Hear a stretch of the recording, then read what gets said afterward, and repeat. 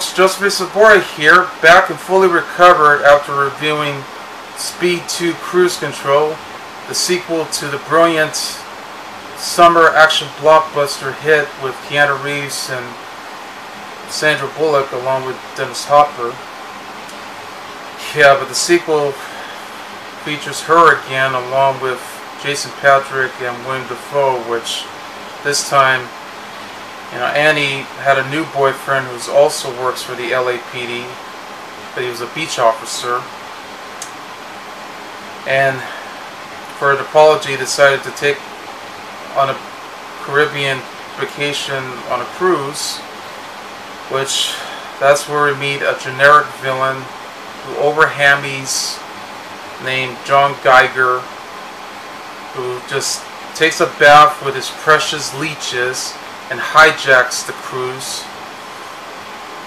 you know, doing everything his way, and also setting up all the bombs too before he can escape with the money, and then later, you know, serve Annie as his hostage and damsel in distress, which Alice comes to the rescue, even with the help of Maurice.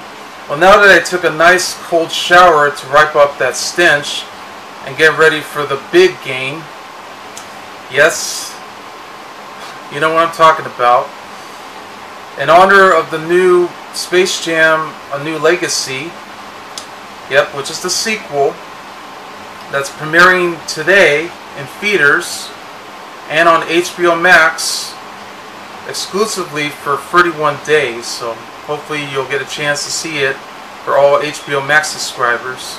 But if you want to see it on the big screen, which is a better suggestion, go right ahead. So that way you can support theaters from long and thriving. So that way cinema will have a long stay after this so-called epidemic.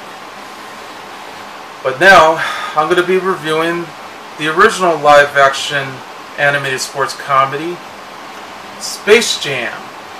Get ready for the Space Jam. Yeah, like the song.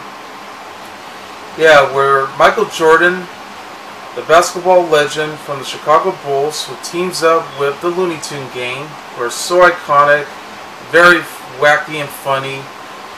We're about to be enslaved by a bunch of aliens who wanted to use them for their theme attraction that's headed by the villain, Swackhammer. Yeah. And this is a very gorgeous steelbook that I picked this up back in 2016 when it was celebrating its 20th anniversary, which now is celebrating its 25th anniversary with its 4K Ultra HD release. I don't have that release yet, but maybe I might take a chance out of it. But this was an excellent set to own anyway, because it has both the Blu-ray and the DVD, plus the digital code. But anyway, it looks very gorgeous. I mean, you can see, you know, right there, Michael Jordan with this great smile, you know, wearing the Toon Squad jersey, and you can see you can see Bugs Bunny holding in the Michael's secret formula, which is basically just water. And yeah, you can see like Tweety, yeah, one of the aliens who just grew taller. Yeah, you can see Elmer Fudd, Lola Bunny, and yeah, you can see the whole team right here. Like you have Bugs Bunny, Daffy Duck, Sylvester, Tweety, and Granny. I mean, all teaming up. And I already used the code, but this is what it was when they still had Ultraviolet, but with digital HD. And you have a sticker that says Space Jam 20th anniversary. And this is what the steelbook looks like.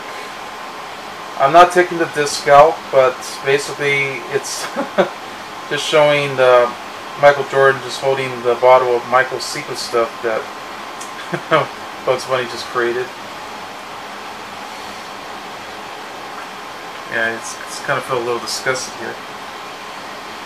Yeah, so it has both the Blu-ray and DVD included. Yeah, the Blu-ray is actually from 2011, while the DVD dates back to 1997 when it was released. And there's also the spine. I got this at Best Buy for a lot cheaper. It was during the Black Friday sale, but it was really nice to have it. And I really do love this steelbook. You know, just to serve the purpose. Anyway. So, the first time I saw Space Jam, I went to see it back in November of 1996. I saw it with my family. We were just staying at my dad's place, which was a hotel, no longer there anymore, called the Voyager. It was in Van Nuys, California, which I think they're going to become a complex now. Yeah. Well, most of the time we stay over, we just watch like HBO or play video games or just hang around and have some dinner or play games or stuff, and then sometimes we go to a swimming pool, or other times we'll go out and have fun. I mean, that sort of thing. So I went to see this, and this was an inspiration to Joe Pytka's Super Bowl commercials that he directed, where he brought in Michael Jordan along with the Looney Tune gang, teaming up, and they spawned like several series of it.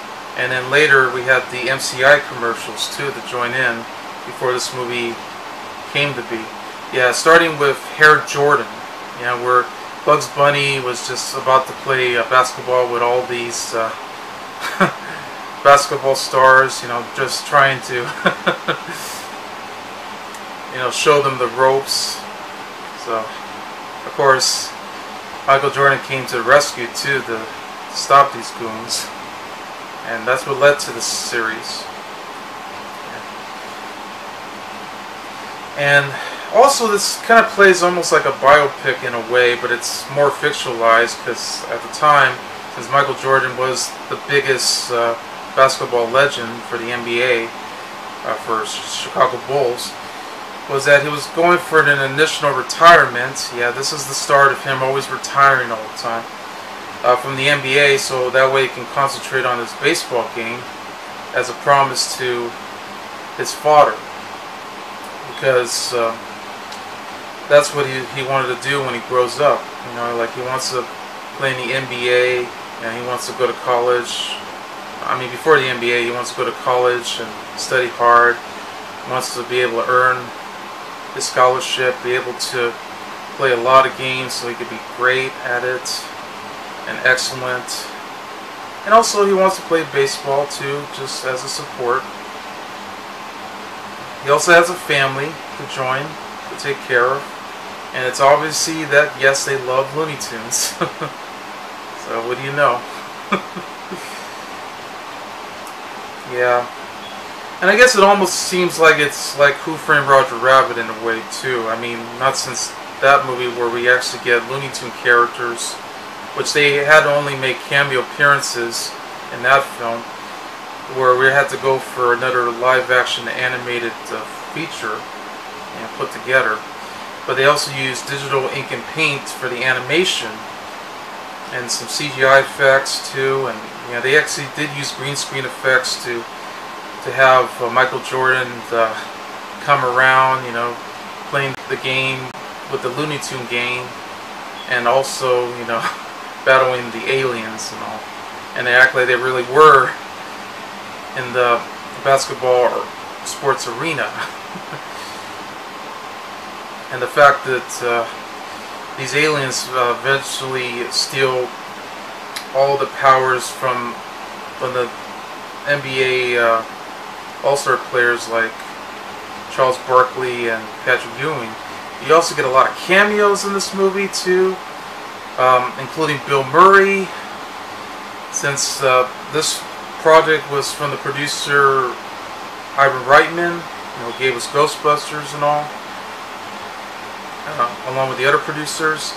I mean, that makes sense because Bill Murray is, of course, the star of Ghostbusters, and he played Peter Venkman.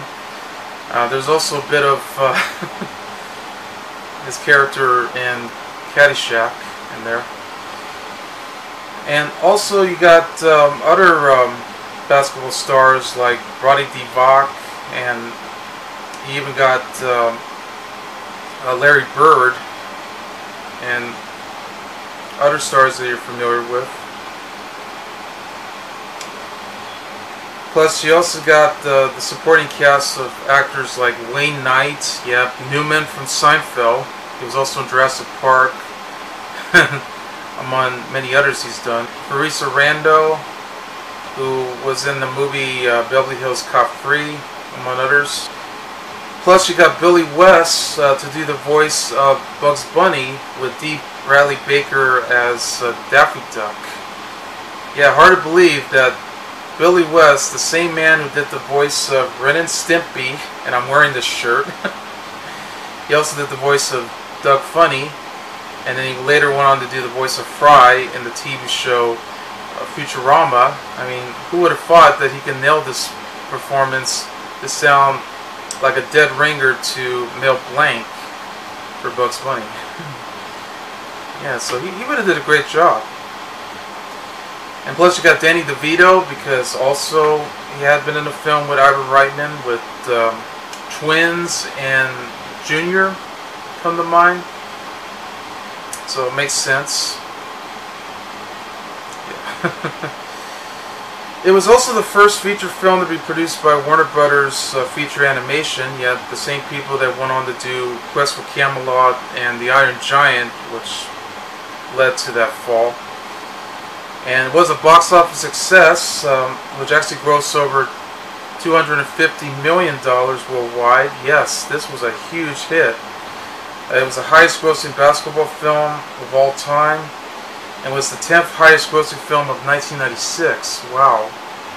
Joining in with all the other films that were very successful. Yeah, who would have thought? It got mixed reviews from critics, which doesn't deserve. But thank goodness Siskel and Ebert finally went in hand to actually gave it a nice, excellent praise. I mean, I couldn't believe it myself that I didn't know they were going to praise this, but thank goodness they have. Yeah, this is a much better film than Speed 2 Cruise Control that they praised. Also, Leonard Maltin praised the film too, which, that's really surprising. So at least now I know that, you know, they like the movie more than that other basketball film that came out that same year called Kazam. Yeah, the one with Shaquille O'Neal as the genie. If you ask me, I would rather watch this than Kazam. Yeah, and then what makes it even worse, though, is all these internet articles that's written by a bunch of, you know, shallow, stupid, idiotic writers who don't know jack shit about movies or television or any other pop culture stuff. I mean, all they care is that they just want to, you know, eliminate them and destroy it, using all this woke generation garbage that we have today. And that alone needs to stop. Which I know that's been going on lately too, with Lola Bunny. You know, the main attraction of this movie. You know, who was considered to be the hottest basketball player ever. Yeah, for a female. But she does have all the skills. I mean, she's beautiful. Had a lot of spunk, and she could definitely kick some ass. Okay, I know. I can't believe I'm saying this since this is a kids movie. Okay, no, but it's for adults too. I mean, it's for both kids and adults, because we all grew up with Looney Tunes. I mean, I grew up with Looney Tunes all my life, you know, ever since I started watching them on TV. And I watched them on Fox 11, I watched this on ABC, CBS, they played them all the time, with all the specials. Even the VHS tapes we got from Pick and Save, which is now Big Lots, we started watching all these Bugs Bunny, Daffy Duck, Porky Pig, you know, cartoons. And then I started watching all these other cartoons on networks like TBS, TNT, Nickelodeon, and later Cartoon Network. Yeah, they played us all the time, and I never get tired of it. You can even watch it on Boomerang too. And you can even watch it on their apps, and HBO Max does have them too, so you just never go wrong with Looney Tunes. Or Merry Melodies, as you have to refer to. Okay. But, let's begin. As far as Michael Jordan, with Brandon Hammond, playing a younger version of Michael Jordan, Wayne Knight, Theresa Randle, Bill Murray, Larry Bird, Manor Washington, Eric Golden, Penny Bray Bridges, yeah. Along with the NBA players, Charles Barkley, Patrick Ewing, and some other players too that were actually new to the game too, like Sean Bradley, Larry Johnson, and Muggsy Bogues. They got Fawn Perry, Ann Lockhart, and there was even more NBA players like Vlade Divac, Danny Ainge, Steve Kerr, Alonzo Mourning, Horace Grant, A.C. Green, Charles Oakley, Brian Shaw, Jeff Malone, Bill Wennington, Anthony Miller, Sharon Wright. I mean, there's like a lot. Even Jim Rome, from ESPN. They even got Patricia Heaton and Dan Castellaneta. Yeah, he was the guy who did the voice of Homer Simpson, as well as the Genie in the Aladdin series. Just taking over for Robin Williams. Patricia Heaton, of course, was... I know she was in the movie Beethoven, but she was also in Everybody Loves Raymond, In the Middle. And we feature the voice cast of Billy West, D. Bradley Baker, Danny DeVito, great actor from Taxi, along with movies like Twins, Romancing the Stone with the sequel The Jewel of the Nile, The War of the Roses that he directed, along with Throw Mama from the Train, Batman Returns when he played the Penguin, Matilda, yeah, where he was the narrator, but he was also the ruthless father of hers. Bob Bergen, who of course did the voice of Orson the Pig in the TV show Garfield and Friends, but yep, he does do all the voice acting for all the other characters. Bill Farmer, who's always been known for doing the voice of Goofy, so you have a helping hand. Great Bertson, June Foray, the legendary voice actress who's no longer with us, but of course he's been known for doing numerous voice acting, even in the Looney Tunes days and all the others. Like, he does do the voice of Granny, of course, Rocky, as well as Natasha in the Rocky and Bullwinkle, and does do the voice of Jokey Smurf and the Smurfs, and Cindy Lou Who, and in the How the Grinch Stole Christmas, among many others. She will be missed. Maurice LaMarche, yep, went on to do a lot of voice acting, such as doing the voice of Egon Spengler in the Real Ghostbusters, along with the Stream Ghostbusters. Does the voice of Brain in Pinky and the Brain, as well as Animaniacs, which is inspired by. Yeah, because Pinky and the Brain is the spin-off and part of the segment. Alright. Kath Soucie, who of course been known for doing the voice of Phil and Lil in Rugrats, Sneezer, and Tiny to the Ventures, and also Fifi LaFoon. But she even did the voice of Linka and Captain Planet and the Planeteers, among others. Yeah.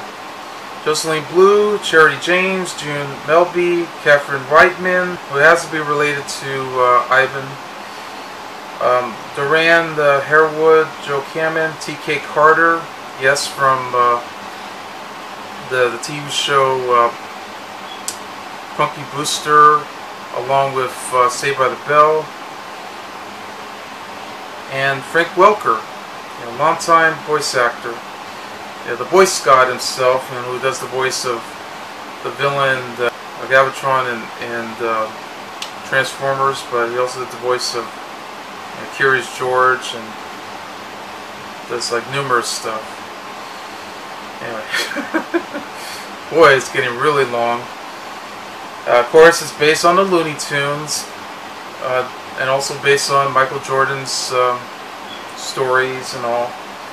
Yeah, it's written by Leo Benvenuti, Steve Rudnick, Timothy Harris, and Herschel Weingrod, with producers Ivor Reitman, Joe Matluck, and Daniel Goldberg, and it's directed by Joe Pytka, who was a long-time filmmaker, music video director, as well as a commercial director. He's done like a lot of stuff in his entire career since the 50s. And of course, he had a great relationship with both Michael Jordan and Michael Jackson. In fact, this was his second feature film that he ever directed, and sadly, the only two films he ever directed was this and his very first film, Let Her Ride, with Richard Dreyfuss. A very underrated gem, but a great comedy too. Yeah. The movie begins set at North Carolina, starting in 1973, where we meet a very young Michael Jordan, who's just playing basketball at night at his own home. Tells his father, James R. Jordan Sr., that when he grows up, he wants to go to the University of North Carolina at Chapel Hill to play in a championship team to the National Basketball Association, which is, of course, the NBA. Yeah. Well, the song I Believe I Can Fly by R. Kelly plays. Yeah, you know that song. And then that's where it led to Quad City DJs of the Space Jam theme, which shows a compilation of highlights from Jordan's basketball career, including highlights from high school, college, the 1984-1992 Olympics, which is the Dream Team, and the Chicago Bulls, which follows an excerpt of the 1993 press conference, which led to the announcement that Jordan was starting to make an early retirement in his basketball career so he can concentrate on baseball, which wasn't exactly, as less skilled than his basketball, but this was a promise that he had to take from his father. Meanwhile, in outer space, an intergalactic amusement park called Mourne Mountain, sort of a take on Six Flags Magic Mountain, faces a decline by its owner, Mr. Swackhammer, who's the villain, voiced by Danny DeVito, who sends his diminutive minions, known as the Nerdlucks, to Earth so they can abduct the entire Looney Tune gang, which features Bugs Bunny, Daffy Duck, Porky Pig, Speedy Gonzales, Sylvester, Tweety, Grandy, Tasmanian Devil, and all the rest of the gang, and yes, even Elmer Fudd, Yosemite Sam, and of course the attractive, tough, and sexy Lola Bunny. And don't call her Dow, folks, because she's gonna really knock you out. Yeah, what a babe. Okay, but enough of that. They wanted to develop them for their new attraction so they can save the theme park, but upon their arrival, they take advantage of the Nerdluck's small statue and challenge them to a game of basketball. So while they were watching a documentary on basketball, the Nerdlocks learn that the sport's best players are being employed by the NBA, and this is where they decided to go in disguise at the Madison Square Garden in New York, where he spotted the two basketball fans, played by Patricia Heaton and Dan Castellaneta, where at this rate, they're about to steal the powers of those 5 NBA players, which includes Charles Barkley and Patrick Ewing. And all the powers magically appeared when they stole the basketball directly. So now, once they actually control that, they eventually become very big, very giant, lean, mean, very big basketball players that now they're going to defeat against the Looney Tune game. So now they're taking over, even for this big challenge. They enlist the help of who else but Michael Jordan. Because already they're going into very big conflicted shambles through the entire nation, because now they have to shut down all the sports arenas around the world because of what they seem to be sort of like an immune virus that's spreading around, that it might affect all the players too, including the Lakers. And this was at the time when Shaquille O'Neal would later join. Well, hey. Because at the time, he was the Orlando Magic's. Okay. So, while golfing, that's where you see Bill Murray together with Larry Bird. Well, Michael Jordan wasn't doing so well with his baseball. I mean, he just lost, even with all these couple swings and stuff. Even with his family joining on the side. I mean, they even got a dog named Charlie. The bulldog, so it was cute. Always liked to jump around. His son eventually lost the baseball game too. But they were watching the Looney Tunes, and they already have a message that's being spread by Porky Pig while they were watching the Wile E. Coyote chasing the Roadrunner, doing all these tricks. Anyway, he also joins in with his personal assistant Stan Podolak, who's played by Wayne Knight, because already probably using them as a plan to go around, be able to play some more baseball games, and probably selling some more merchandising like McDonald's, Nike, cologne, and all this other stuff. Yeah. Jordan is suddenly lassoed down into the hole, directly into the Looney Tunes world. Yeah, that's where you see the Warner Brothers shield logo, and go directly, and then Bugs Bunny explains to Jordan about the situation that's going around, where there's hope to place him as one of the best basketball players in the world to actually defeat the aliens, which now they refer to them as the Mon-Stars. So this is one basketball team that they have to defeat after another. So they challenged for this game while they come up with their own new skills and other stuff that they have to practice, for this old gymnasium that's been torn down, but they had to use a lot of spit shine. Of course, Lola Bunny appears, and this is where they start practicing, hoping that they'll be able to be good at it the same way that the Mon-Stars are.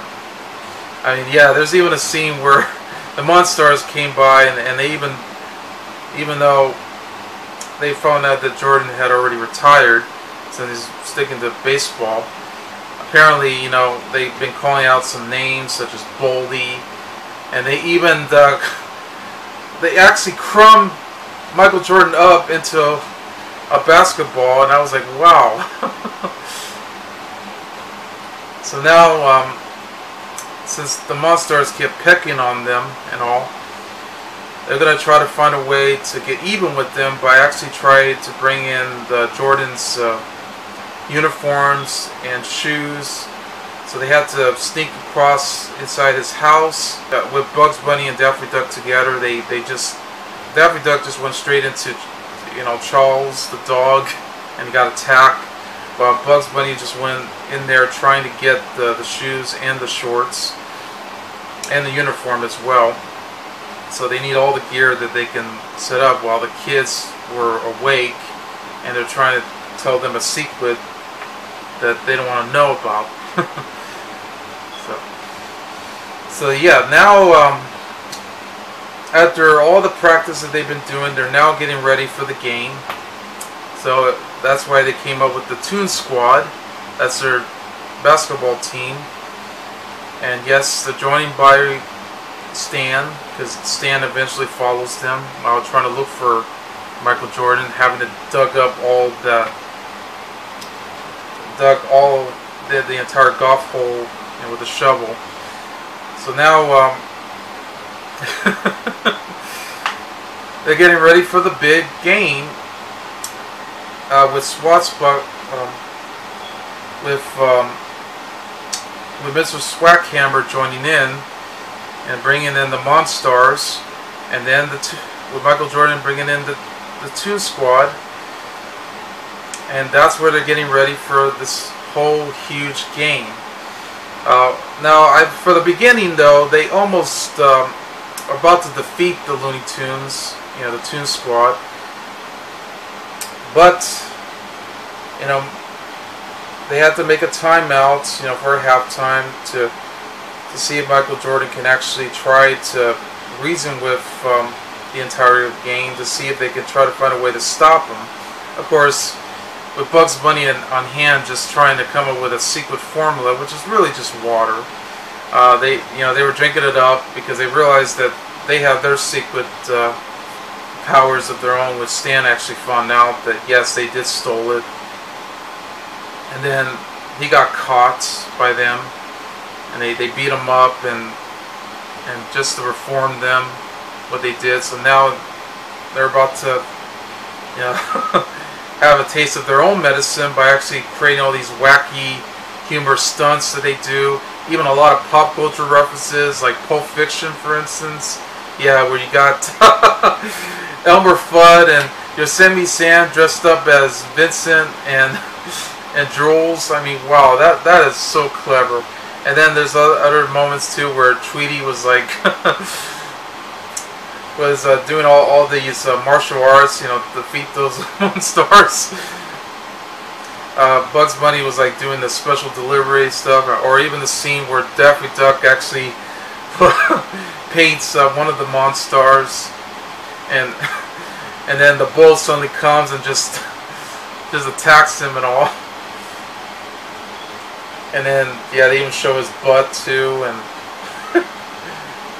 and all the craziness. And yes, even Lola Bunny just starts to eventually try to flirt with them, and so that way, you know, she'll be able to make the shot and all. So apparently they're getting better, but then they started getting defeated once again. But then Bill Murray shows up to actually save the game, but not as much though, because unfortunately they're playing defense, since he doesn't really play defense. I know, I wish there were more of that. That would have been awesome, because he was also open too. And then this is where, because, you know, since he's in the animated world, Michael Jordan finally makes the last shot, which it was a big shot. You know, he does the famous jump pose, which he was ready to be able to dunk directly into the hoop, but then you notice that his arms started to stretch, like it's Stretch Armstrong. So he made it, and they won the game. They really won the game, and so now, because this was part of a bet that they had to choose, that if he wins, they'll be able to have the game, but if he lost, then, well, they're going to start working with Michael Jordan, and this is where it's going to lead to. But unfortunately, that plan after they won the game, I mean, this is what led to something where now the Mon-Stars eventually gets more than what they bargained for, since they even got tired of having to work at this theme park, and they knew that Swackhammer was definitely using them. So now they got even with him, and they finally, you know, kick him out and send him all the way straight into the moon. Yeah, setting up with a rocket. So now they learned their lesson, and now they're wanting to be able to go back to the way they were, since the powers had drained out, and now they gave them a favor from Michael Jordan and the Looney Tune game was to actually bring the powers back to the NBA players, which I know during the course of the film, you know, they were going through a lot of problems, you know, since they don't have the powers. Like Charles Barkley wanted to play with the girls' basketball team, and apparently, you know, they tell him he's a rip-off. The other ones, however, are not exactly who they are, and they you know, they had to go through all the psychiatrists. They had to go to the hospitals. You know, they had to take a fortune teller and anybody. So hoping they'll find a way to go back to the way they were as a promise. But hey, when Michael Jordan finally came back to Earth in a withstand, they actually brought in the basketball, and with all the powers, so they have to have all 5 of the teams touch it, so now they get their powers again and they'll get to play. And apparently they wanted Michael Jordan to join in to play the game. And then later on, Jordan already returns to the Chicago Bulls, so now he can finally play the basketball game that idolized everyone and fans alike. And while, of course, Bill Murray himself is already feeling kind of disappointed because, you know, he made the biggest mistake of his life by actually dropping out. Well, I mean, I know, because, I mean, Murray may not be an athlete, but he's a very funny comedian to choose. But hey, he wants to do something different, so why not? So while he was watching this awesome Chicago Bulls game. And so the movie ends this way, and while the Looney Tune gang is already back to normal, doing all their wacky stunts and crazy stuff that they always do, like all the other shorts that they've done. Okay. Well, in my opinion, as opposed to other people, I love it. I always have and always will, and I'll never change my mind, even as a Looney Tunes fan. This was a great idea to actually have a combination with Michael Jordan teaming up with the Looney Tune gang to battle, you know, aliens who now came up with their own basketball team and hoping, you know, to save Earth and everyone else and everything and do what they can. The animation is just stunningly beautiful. I mean, back in the 90s though. I mean, this was one of the earlier films to be shot in the virtual studio, which of course, you know, they used the green screen effects for Michael Jordan and the rest of the actors. I mean, they even with all the effects that they actually had done, it was actually very well done. I mean, well advanced back then. I mean, some people may think, oh, it looks, you know, dated or everything, but in some case or another, I thought it looked pretty primitive for that period. I mean, it probably would still hold up today. I mean, there's even that scene in the movie where Stan got flat as a pancake when the Mon-Stars actually jumped at him when he was about to go right open and was ready to pass it or about to make the shot, which he did, is where he was flat like a pancake, and then, you know, they brought in like the they brought in the air so they could be able to blow him up, and yeah, that's where he starts farting. Well, he's a fat guy, so what do you know? and he goes back to normal until he was being sent for medical attention so he could be fully recover, which he did. And yeah, they were really impressive to use digital ink and paint for the Looney Tune characters. I mean, with traditional animation that they had to do, you know, to put it together for 2D. But it does have a bit of a 3D image towards it. So it looks very pristine, very perfectly cut right there. I mean, when you see all the characters that you love joining in, and you get a lot of impressive voice acting to join in. I mean, this is perfect, and it really is. I mean, okay, so maybe the story could have some more improvement here, but that doesn't make a difference. It's not meant to be a masterpiece or like Shakespeare or anything like that. I mean, this is the whole point.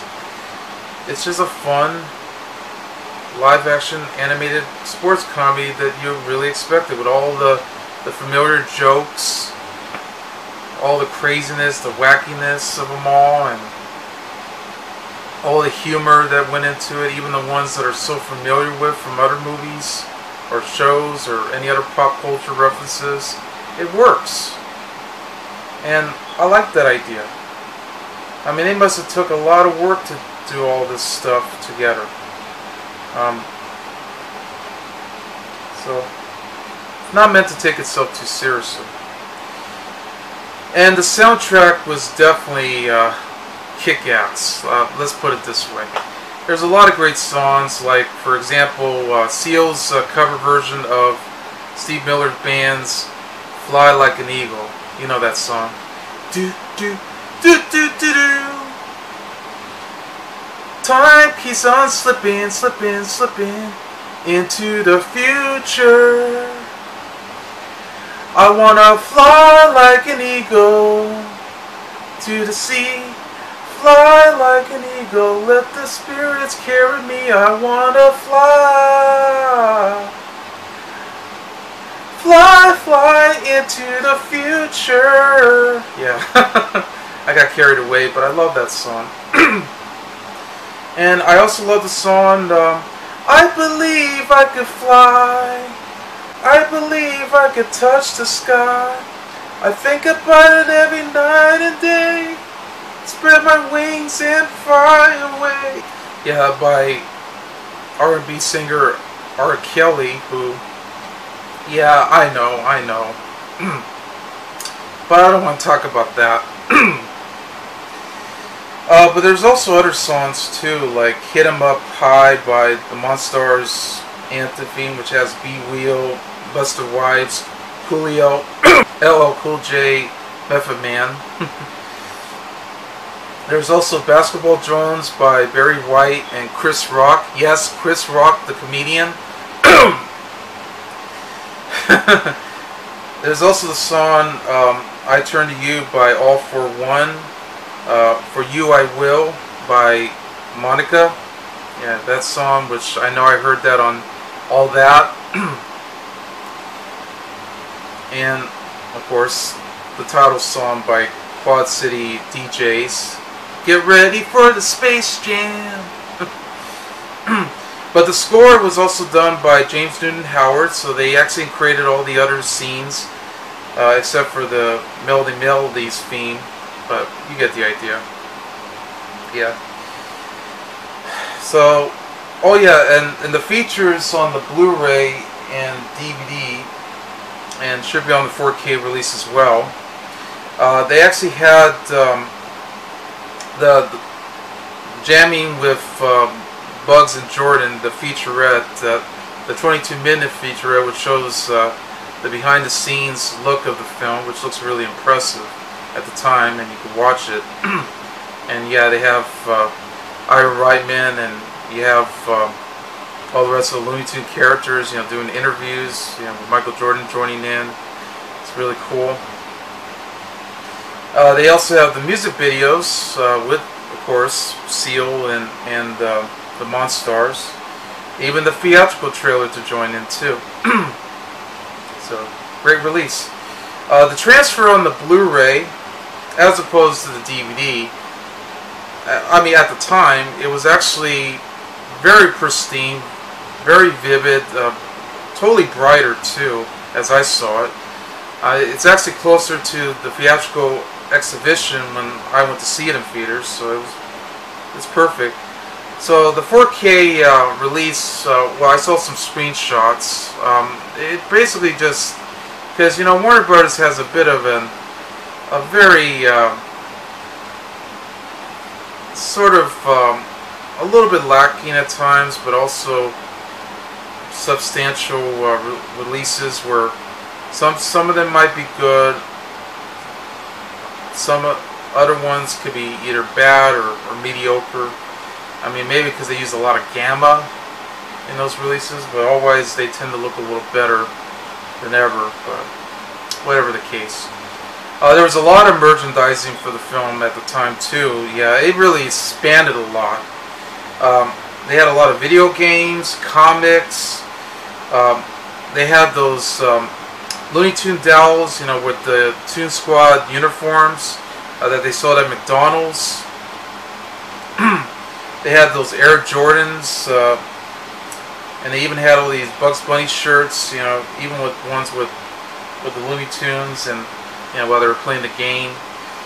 I mean, they spread around. Plus, I know the Mon-Stars make a cameo appearance in Pinky and the Brain, and I know they later had a lot of spin-offs to join. I mean, God, they had everything. I mean, no wonder this movie was so popular. And yeah, it even earned some awards too. Who would have thought? I mean, it actually won the 1997 Annie Awards. It won for Best Individual Achievement. Won the 2 for the ASCAP Film and Television Music Awards. Was nominated for the MTV Movie Awards for the one song by R. Kelly. Won a Grammy for R. Kelly's song, and nominated for Satellite Awards, and actually won for World Animation Celebration. I mean, who would have thought? So, even for 25 years later, I'm hoping that this sequel, Space Jam: A New Legacy, which now we have LeBron James playing the role, taken over from Michael Jordan. And I know before that we had Looney Tunes Back in Action, which to me would have been the real sequel. I mean, which to me is a very underrated movie. It didn't do well at the box office like it should have been. I know it sucks, but I still love it. I don't care what anybody says. I mean, it was nice to see the Looney Tune gang again, joining in with actors like Brendan Fraser, Jenna Elfman, and Steve Martin. But still, I thought it was very impressive. Joe Pytka did a great job. I love the series of all the Nike commercials, and of course, because I love Michael Jordan and all the Looney Tune gang. Also, you got to give credit to Michael Jordan because he did an awesome job. You know, pretty much playing himself. I mean, even though it wasn't easy for him to do a lot of acting lessons here, but I guess he definitely portrayed it exactly who he got, and even shows a lot of skills, and there's even the moments too when he pretty much acts like a coach, you know, trying to, you know, teach all the Looney Tunes how to do exactly as they did it. So now they have to show confidence in everything they could to beat these guys. And so he also has a lot of character in him, and it shows. I mean, I wish Shaq did the same for Kazam, but whatever. Hey, you know, I got to see him in other stuff. Yeah, same goes with Steel, because Steel was bad. Okay. And yeah, I know that I think Chuck Jones probably didn't care for it at first. Yeah, I know, because they wanted to go for Chuck. At first, I think they were going to go for Chuck Jones' animation, but they went ahead with Bob Clampett style of animation. So yeah, that's probably another reason. And I know they had they have some conflicts too, but that's okay. What matters the most was it's a fun movie and I enjoyed it. And it still holds up even to this day. So I really hope that the new movie will turn out just as good as this one, if not for the worse. I mean, because the way things are going nowadays, I mean, come on. Okay. Anyway, that's Space Jam, and I give the film 4.5 stars. I'm Joseph A. Sobora, and as Porky Pig always says, biddy biddy biddy, that's all, folks.